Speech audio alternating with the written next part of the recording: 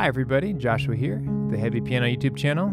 Today's video will be a tutorial on how to play Last Hour by Elliott Smith on the piano. This will be my version, so take what you like, don't use what you don't. So let's get right into it. Let's see here. We're in the key of D flat. So we have a D flat major chord, right? You can see how I'm voicing it here. My melody starts on F, just walking up. Becomes like a D flat major 7. And then I add that G natural in there. It's kind of like, kind of like that kind of sound going back to D major, right?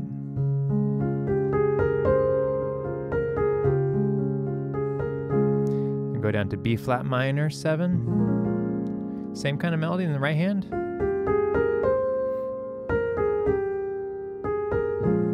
Then we have some moving chords here. We have A flat major, E flat over G, G flat. You wouldn't have to do that giant stretch in the left hand. You could just do an octave or fifth.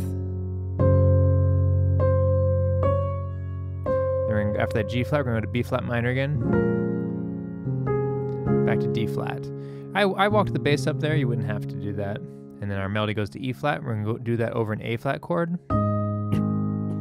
Excuse me. A flat to G flat. It's like a G flat major 7 because that melody note up there. F. B flat minor. D flat. We're going to go back to A flat again. G flat. Repeat this much again, right? These 4 chords. F. B flat minor. A flat. It's like an E flat 7 over G. And then we're going to walk from the E flat to G flat chord. So we have G flat major, and then it's going to turn to G flat minor. Our melody's around there. Going to A flat. D flat. And this is kind of like this little turnaround. It's like D flat, G flat over D flat, back to D flat. And there's a couple different ways to do it. You know, you could kind of like make it really obvious, like D flat to G flat. You could just change a couple notes. You know, you could like just do that G flat in there. You could just change those notes. You know, experiment with like the voicings and how many notes you want to add into those. But basically, it's D flat, G flat over D flat, back to D flat, and then we have an F. That's kind of our signifying chord that we're going back to that progression all over again. So let me play through it slowly. You can kind of watch the chords on the screen, watch my fingers.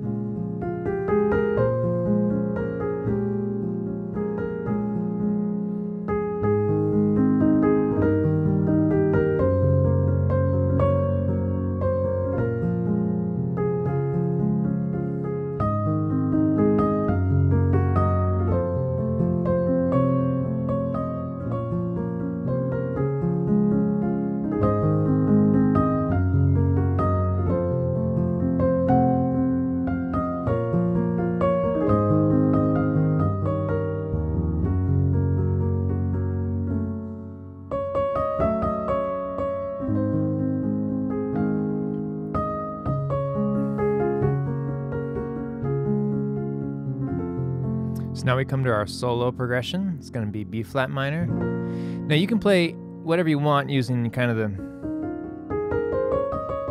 or like a B flat minor scale. You know, I experiment with some notes and some scales here. I'll kind of show you what I'm playing. I'm kind of matching what Elliott did in his guitar solo. Sorry, B flat minor goes to F over A, going to A flat, E flat over G, then G flat, F. And then I'm going to go back to the B flat again, B flat minor, to D flat, A flat, G flat, F. B flat minor, D flat over A flat. It's like an E flat over G, and then we're gonna just make it like a full E flat chord if you want. I was kind of hanging out there for a little bit. We're gonna go to G flat minor.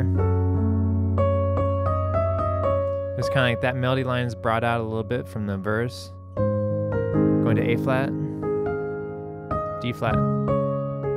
Here's our little G flat over D flat turnaround. F, right? So let me play that much of the solo, repeating it without stopping to talk, so you can kind of like get a feel for the flow of it.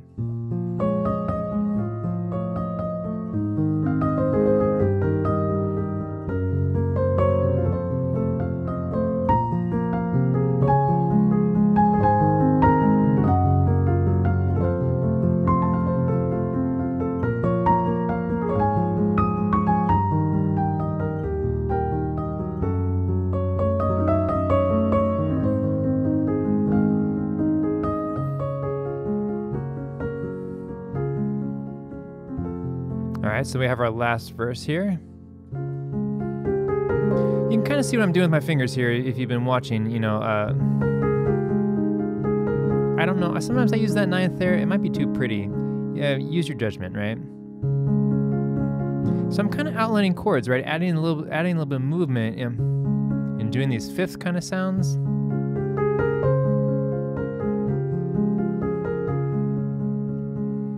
You know, alternating bum bum bum bum.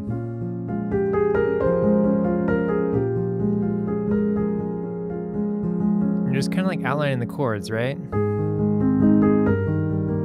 Flowing, but flowing,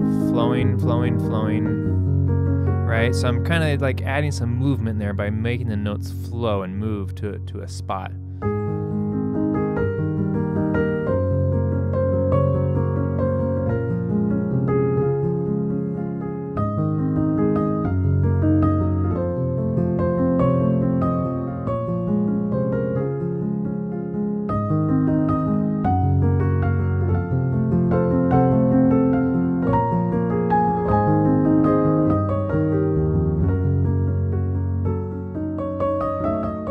Notice the difference, you know, between having those lower notes and then when I come to that G flat minor, it really pulls the energy back, like doing this little voicing here.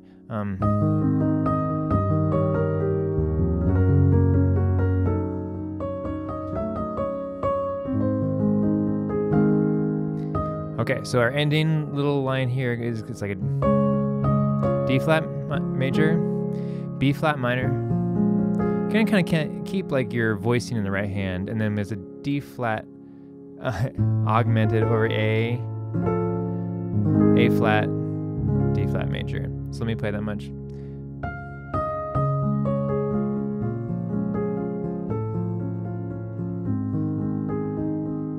And then I kind of rolled and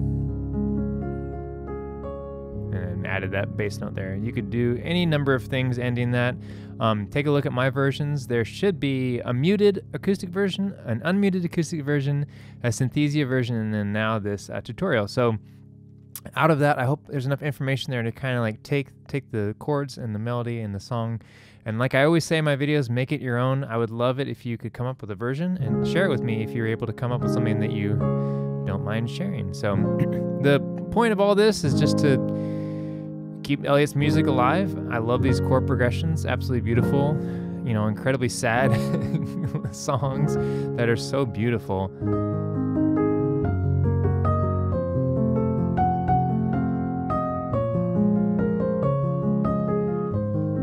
But, you know, you can kind of see that some of the things I'm doing is spreading the chords out sometimes. Other times, you know, doing just octaves, doing the 10th kind of spread. You know, it's going to depend on your hand. It's going to depend on what your piano sounds like. Just try different things. You know, think about how the difference between like playing a chord like this versus, you know, rolling that D flat, you know, the movement between chords.